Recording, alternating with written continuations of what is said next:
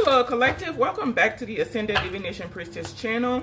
You are greatly appreciated. I am sending you all lots of love, joy, peace, and happiness. Many, many blessings to you and your families as always. I return to source, I return to sender. All negative energies and intent immediately and permanently. I call in only the purest of white light and pray that you stay only in the highest of vibrational energies. Whatever the enemy stole from you, it is returned to you. All evil and negative plans of the enemies against you are dismantled and being dismantled as we speak. As I have said, so shall it be. So we have the Five of Pentacles. There could be someone out here with some type of limiting belief. You could be someone that comes from a religious background. In your whole life, you've been told things are supposed to be a specific way.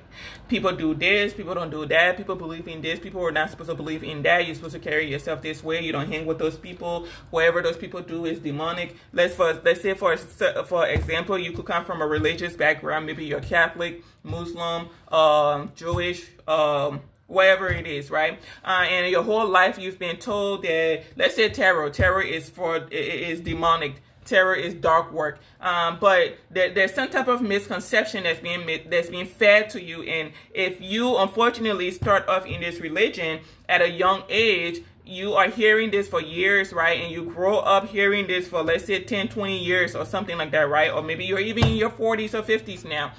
There is some type of misconception that's being fed to you that you have learned to embody and embrace full-heartedly without your conscious input in it, right? So because your parents told you we go to church on Sunday, we have Bible study on Fridays and Wednesdays, you said that's how life is supposed to be. So when you have children, you do the same thing. You take them to church on Sunday, have Bible study on Fridays and Wednesdays. They are supposed to follow the 10 Commandments, even though you don't really understand the background of those commandments. You're not realizing that the 10 Commandments are taken from the 48 laws of Ma'at, right? Which is not a religious text, right?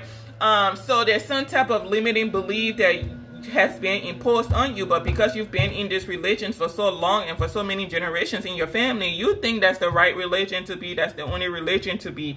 This is when Christians say God is the one and only true God or something. Christ is the only one to believe in, when that's in a sense is hypocrisy, because you're coming from two different backgrounds. How are you going to tell someone that comes, let's say, from Asia, that they got to believe in God or in Jesus Christ just because you believe in Jesus Christ? That's hypocrisy. People come from different backgrounds for a reason, and they practice different religions for a reason. That's why there are different cultures around the world, right? If we were all supposed to be the same, we wouldn't have different continents and different cultures and different languages and things of that nature. There is a reason why we have this big bowl of Tahiti going on, right? If you all remember what Tahiti is, Tahiti was the land of mixed cultures back in the day in Africa, right? People came from all different walks of life to either live or work in Tahiti. There was a beautiful, colorful dynamic of just life going on in Tahiti. Of course, it ended up being destroyed, or just it came to an end.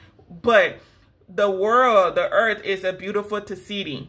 People come from different backgrounds for a reason. When you come out of your religion and try to impose it onto someone else, you're basically trying to staffing someone else's freedom to be who it is that they are. Nowhere in the world, no being came from another planet and told you the God you are serving is the one and true God. That's the only God everybody is supposed to serve, right? Because that don't make no sense, sir, ma'am. That don't make no sense. Okay, there's someone in, or a group of people in the, I'm not going to say the collective, but they watch people and they're not even committed to their religion, but because there's something about spirituality that bothers them, they have gotten on some type of mission to destroy people that are spiritual, people that do divination, people that do any other form of religious practices that does not have to do with Christianity. Okay, Christianity is the newest religion. Okay, how old is Christianity? 200 years, 2,000 years. It had to be, what, 2,000 years because of, if you go back to Christ.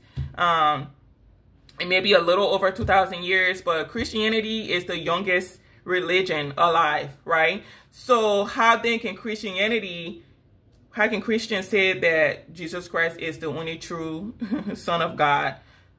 Aren't we all sons of God? Wasn't Lucifer here before? And Lucifer was what created by the source. So what happened to Lucifer? How is Jesus Christ the true Son of God? That don't make no sense, right? So there's someone here, a group that has some type of religious mindset, religious belief that you don't wholeheartedly believe in. I could even be talking to a Hierophant, but this is an institution I'm picking up on. You all are not wholeheartedly devoted to your religion. There's a woman in your intuition, in your institution I'm picking up on, that does not even want to be part of their religion. Someone is a false religious figure, does not want to be religious. The religion bothers her. Let's say this is someone that's Muslim. Praying 3-4 times a day is something that bothers her. She don't want to do it. She don't get the point. She feels restricted. She feels confined.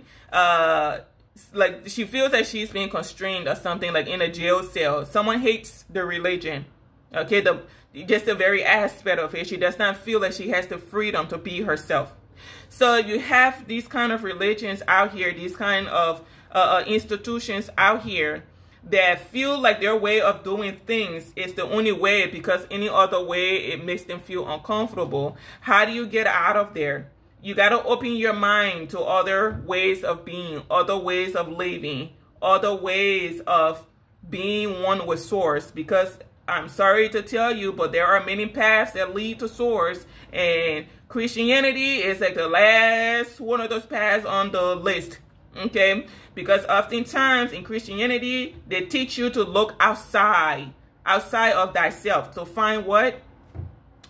Help, to find solutions, to find answers, when other religions, 9 out of 10 times, they're telling you to go within. Think of spirituality. Spirituality tells you what? To go within. Now, I know this says spirituality is not religious. It's a form of religion in a sense. Okay, this is a path you commit yourself to becoming one with thyself and connecting to Source. It's a form of religion, right? Because you got to learn how to do that. You got to learn how to go within. You got to learn how to meditate. It is hard to stay in the moment, because that's all meditation is staying within the moment, staying calm and staying in the moment, keeping your focus on the moment, not wandering off mentally to never land. That's what meditation is.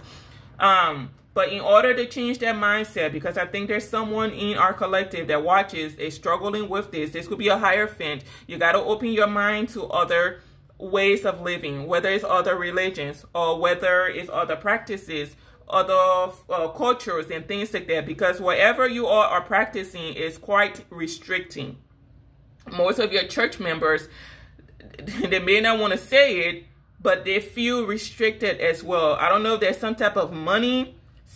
Maybe you all are in like a very abundant institution, because I'm not really even getting that you all care about what it is you do. I'm getting more so institutional, which is really sad, because Christianity was not created to be something that is supposed to garner money from the community, which typically, since you all are showing up with the 5 of Pentacles, you tend to take more from the community than you give to the communities that you are in.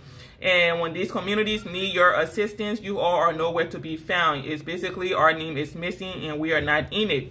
But when it comes time to give these speeches and to present yourself to the public, you come out as religious figures, devoted to your craft, devoted to your Lord and Savior, but behind the scenes, you're living a whole different life. This is a whole institution I'm talking to, and there's a leader of an institution that feels disconnected from what it is he or she has been practicing, and they are opening up themselves to other possibilities. Okay, so with that, your spiritual beliefs are limiting you. And if you want to learn how to break it, whether you're a man or woman or the whole institution, you're going to have to let go of that.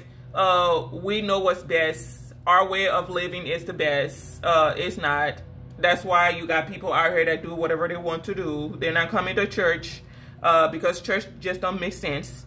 The religious texts and things like that, they just don't make sense. I'm so sorry. I don't say that to be rude, but there are just too many questions that are not answered. Okay, and people are out here wanting to find the answers for themselves. So if that's something that bothers you, then that means there's something within yourself that you need to address, because your life has nothing to do with what the other person is doing with their life. Everybody is on a solo journey. Maybe that's that person's way of ascending this lifetime, not being Christian, because we're all here to learn, and learning has to do with experiencing life in all these different aspects of it, right? Whether it's you being Catholic, you being Lutheran, whether it's you being a bug, you being a rock, whatever, we're all here to experience life on a different level, in different ways, and that is for our ascension. When you all choose to have these limiting mindsets and belief system, you are limiting yourself. At the end of the day, you're not limiting anyone else,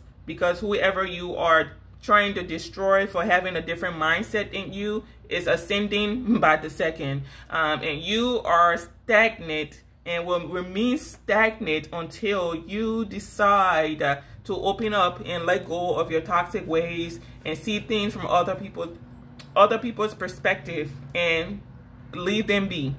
Anyways, so at the end of the day, your limiting belief system that has to do with your religion, your spiritual practices, or what I don't even know how to put it. That's what's holding you back. Let's just put it in a simpler term. It's what's holding you back. Let go. I know Christians say let go and let God, but let go and let thyself be. Okay? Go within, and you will find all the answers that you need to. All this thing about having to go to church on Sundays, talk to the bishop, go and confess your sins to the bishop. The bishop don't went and committed 9 out of the 10 commandments, but you're sitting there confessing to him, not knowing that he done did the same thing that you did. Who is he confessing to? Another bishop or a priest? That priest done did what, 10 out of 10, okay, commandments. So who is he going to? Exactly. You're talking to people that don't have any authority to make any type of decisions or judgment on your behalf when it comes to the supreme being. Okay? So when it comes to God, your bishop cannot do anything for you. Your bishop and yourself are on the same plane. Your book has some explaining to do when you leave this realm, and those consoles ask you, what did you learn this lifetime? What did you do this lifetime? You can't be there and say, well, Bishop John told me blah, blah, blah, blah. Bishop John, blah, blah, blah. They don't care what Bishop John did. They're asking you about you. Okay? Anyways, let go of your limiting belief systems. That is what's holding you back. And I know people hate to hear that, but Christianity, any type of religion that does not allow you to be you, that is restricting, is holding you back on a solo level and on a grand level. Okay? So anyways, once you let go of that, you are free to be you. And I know though people in the religious community, they look at people that do divination, people in spirituality as the cuckoo birds, but I bet you we're more happier than you all are. Wanna bet? Watch a spiritual person move about in life and see how free they are. Nothing is holding them back. They're not worried about what Peter thinks of them. They're not worried about what Mary thinks of them, right? They are just happy to be them. They're just happy to be. Meanwhile, you all got to worry about what? John told a lie last night. You know Peter is blah, blah, blah, blah, blah. Why are you gossiping about Peter and John? Let them be, okay? Okay. Worry about yourself. Go learn to be happy. You deserve to be happy. Just like that spiritual worker is just happy. You don't know why they're happy, but they're happy. Okay? Anyways, thank you so much for watching. Stay blessed. I'll see you in the next read. Goodbye for now.